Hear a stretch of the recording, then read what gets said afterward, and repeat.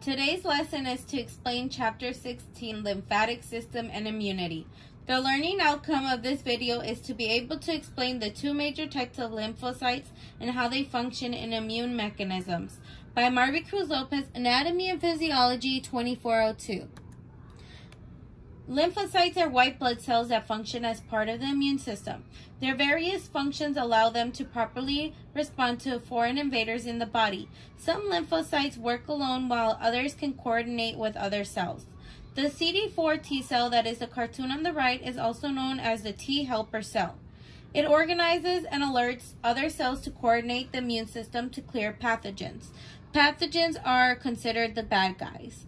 The regulatory T cell, which is the police officer, acts like a suppressor cell that controls the immune system and promotes tolerance, just as an officer's duty is to ensure that there is order. The cytotoxic T cell, which is the cartoon on the left, who is also known as the killer T cell. This is a special type of T cell because it has the ability to kill other cells, and not to mention, it usually kills cells that have been infected with a virus. Therefore, the virus can no longer use the cell to replicate.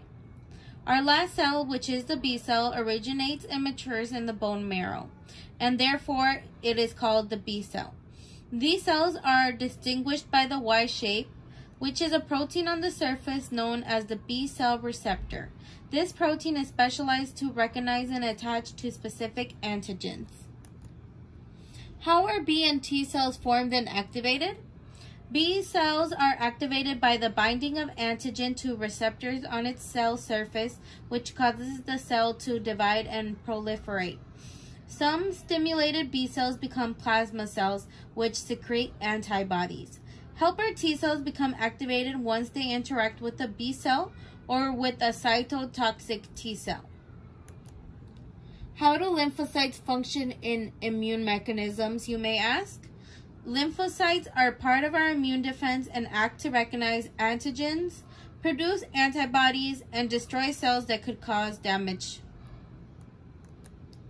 Our sources used today was Hole's Human Anatomy and Physiology, 15th edition, Chapter 16.